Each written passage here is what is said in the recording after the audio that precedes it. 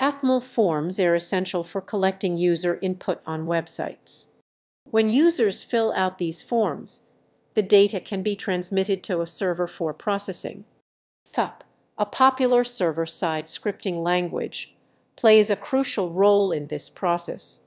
Once the user submits the form, FAP can capture the incoming data, typically using the POST or GET methods. After capturing the data, FAP can evaluate and manipulate it as needed. This may involve validating user inputs to ensure they meet specific criteria, such as proper formatting or required fields. FAP can also process the data, storing it in databases or using it for further calculations.